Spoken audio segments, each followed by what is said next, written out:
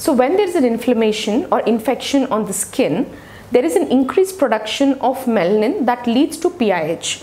Now this phenomenon is seen more in individuals with darker skin type as in comparison with the lighter skin tones. So because there is increased melanin, you see that there is increased appearance of the color also. So PIH will basically appear like tan brown, dark brown when the pigmentation is superficial, like in the epidermis layer. But when the pigmentation is in the deep dermal depth, wherein the macrophages have taken up the melanin, so how does it appear? It can appear dark brown, light brown, or bluish gray in color. So whenever we treat PIH, it's very important for us to understand the root cause of the PIH, address the primary concern leading to PIH first, or simultaneously at least, and then also focus on PIH. There is no point in addressing only the PIH without addressing the underlying active cause for this PIH itself. So what is the course that PIH takes? Now, when the pigmentation is superficial, even without any treatment with the natural exfoliation process of the skin, the pigmentation can tend to become lighter over a period of time. So say 6 months to 12 months, usually even without any treatment, the pigmentation, the PIH tends to fade away. But if the pigmentation is placed deep, then it might not go away on its own. You will definitely need some treatments. Topical medications along with in-clinic treatments might also be required. Now, when you're dealing with superficial pigmentation, like mentioned, even without treatment, it fades away. But with treatment, at least with the topical line of treatment, the pigmentation tends to fade away in about 3 to 4 months of time. And when you do in-clinic treatments, the pigmentation can be treated in as less as 1 to 2 months time as well. So now, how do we treat PIH? Foundation is very important, which is a skincare routine. Now, the first step is prevention or aggravation of PIH. So first treat the underlying cause to make sure that the condition is not aggravated, or the active concern is treated before it goes to the stage of PIH, right? And then most important ingredient to have is a good sunscreen in your skincare routine, which will again stop the progression or worsening of the PIH, and also to some extent will lighten the existing pigmentation. So look for a good sunscreen in your skincare routine. Other than that, the ingredients that you should be looking out for are ingredients that helps in exfoliation and also targeting the melanin, because melanin is the problem here, right? There's excess deposition or accumulation of melanin in the area that is affected. So what we are trying to treat here is the melanin. So depigmenting ingredients, exfoliating ingredients are what we look for in our skincare routine. So you can have ingredients like retinoids. Now the benefit with retinoids is that it will again help with exfoliation, it will help in collagen building, it will also help with reducing the inflammation that is there in the affected area. So retinoids or retinol is a great ingredient that you should be having in your skincare routine, but again only with the help of a dermatologist who will be able to handhold you through this process. Else retinoids or retinol can give rise to further irritation or sensitivity skin issues if you start them by yourself without proper guidance.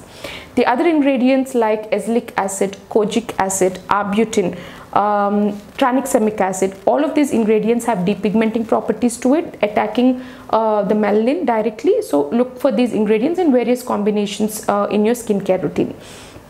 The other ingredient is vitamin C. Now vitamin C can also help in taking care of the pigmentation, but again vitamin C is not something that you could be starting on your own, especially if you have oily skin or acne prone skin, and if your PIH is because of acne and you have active acne, always talk to your dermatologist before including vitamin C in your skincare routine.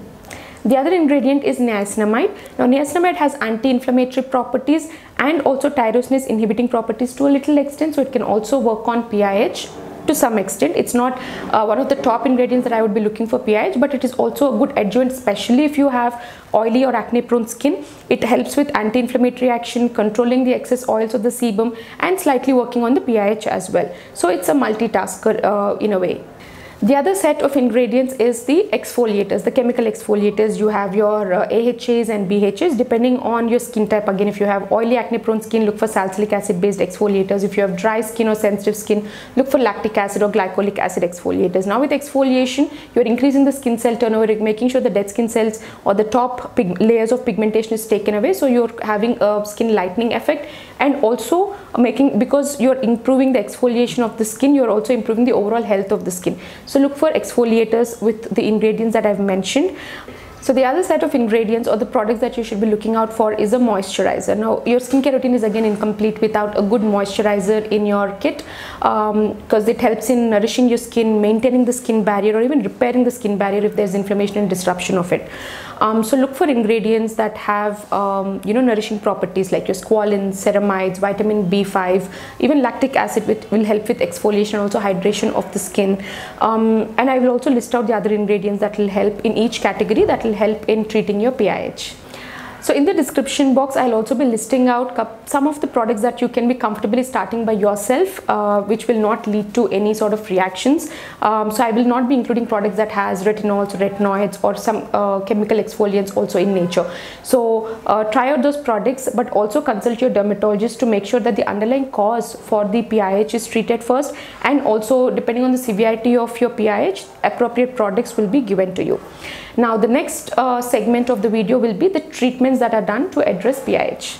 So like mentioned in the beginning of the video itself, PIH will need the assistance of in-clinic treatments to address it effectively, efficiently, and also to give you faster results. Now it all depends on the time frame that you're dealing with, and also how quickly you are looking at the results, right? So if you have a lot of time and you're not in a rush, then just topical treatments also will help in addressing the superficial PIH. So you will be needing about 4 to 5 months to see some amount of improvement. But if you want faster results, like I said, so in clinic treatments, we're again targeting the melanin. So we will be doing treatments like a Q-switch laser or a pico laser that just breaks the melanin down to tiny bits and your body excretes it. That is one way. The other way is chemical peels that will look at exfoliation and also has depigmenting properties to it.